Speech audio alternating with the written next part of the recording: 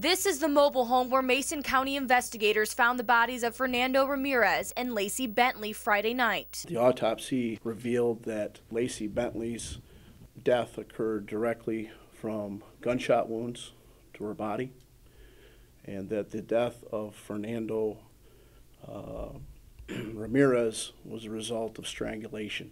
18-year-old Lacey Bentley, a student at Journey High School, was shot 8 times, and now police say they know who's to blame. Today, the Mason County prosecutor charged her brother Patrick Bentley and his girlfriend LaShawn Whipple.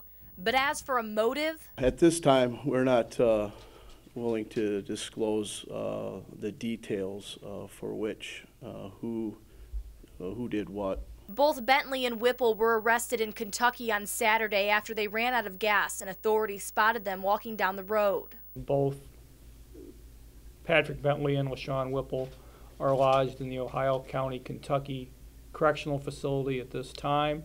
Glenn Taylor, who lives next door, is shocked. Actually, I was hoping it wasn't true. I couldn't believe I was shaking because I'm normally not nervous, you know.